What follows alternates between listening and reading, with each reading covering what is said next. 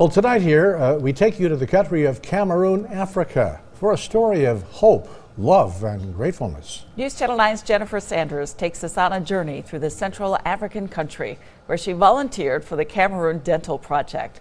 She joined 9 U.S. dentists and volunteers to provide critical dental care for youth in need. Here's Mission Cameroon.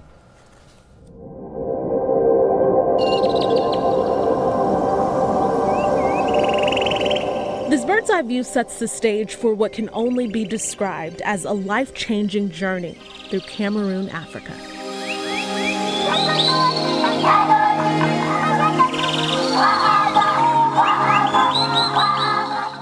We have the mountain, we have the lakes, we have the ocean.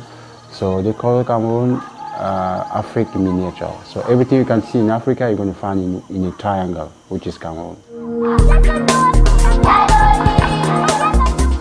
The lush greenery overlooks Yaoundé, the country's capital, also known as the City of Seven Hills.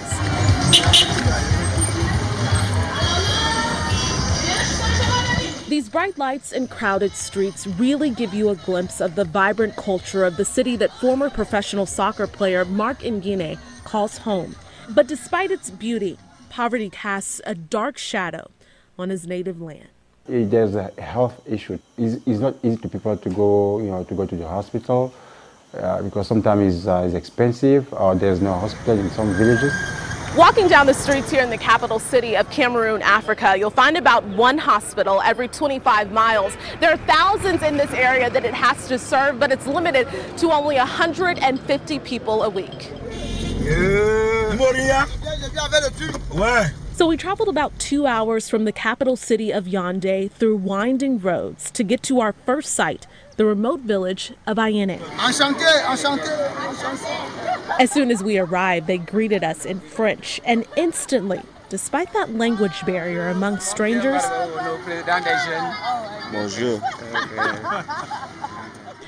it felt like we were finally home.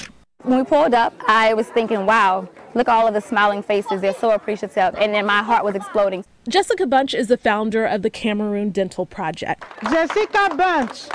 It was about 3 years ago she traveled here and met humanitarian Mama Claire, the founder of RepCam, an organization that helps children whose parents are in prison.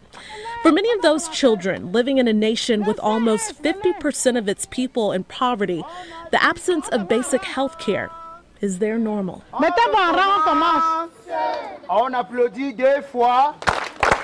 it's a health disparity that Mama Claire knows all too well.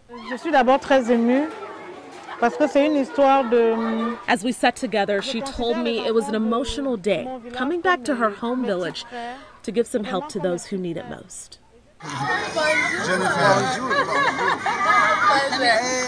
And after Mama Claire introduced us to the village chief, we went straight to work with more than 250 students from village schools.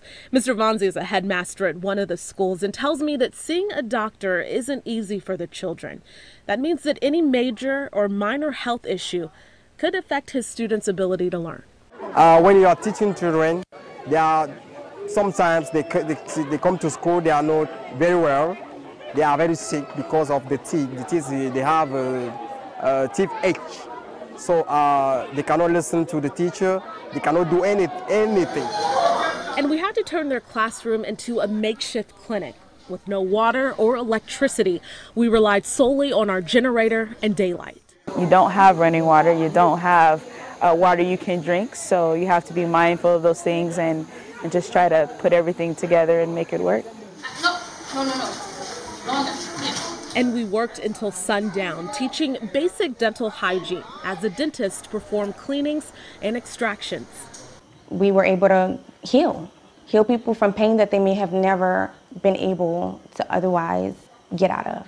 That healing continued for 5 days at a local orphanage, the Samba Institute, and a local prison, which we weren't able to photograph because of the poor conditions.